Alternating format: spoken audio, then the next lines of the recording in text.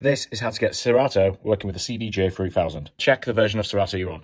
Click the settings tab, check the version down here, and if it's not 2.5.7, press check for update, download and install the new version. Next, we need to check the firmware version on the CDJ. To do this, press and hold the menu button. If the version number is not version 1.2.0, you need to head to the Pioneer Downloads website, download the CDJ firmware. Once you've downloaded the file, you need to unzip it, move the .upd file onto the root directory of the USB stick. To update the firmware on the CDJ, first power it off, make sure there's no USB stick in, no SD card, no link cables connected, then turn it on whilst holding the in button and the exit button. Once complete, turn off the CDJ and we're ready to go. Remember, because the CDJ 3000 is only an accessory for Serato, you must first connect a compatible sound card or mixer. Now connect a USB-B cable from each deck to the computer. On the source screen, select CDJ mode. You can use the touchscreen or the rotary dial. Then select the deck you'd like to control. And now we can scroll our library, load songs in, view our waveform, use the touchscreen, use the jog wheel, all the loop buttons, hop cues. It all works seamlessly.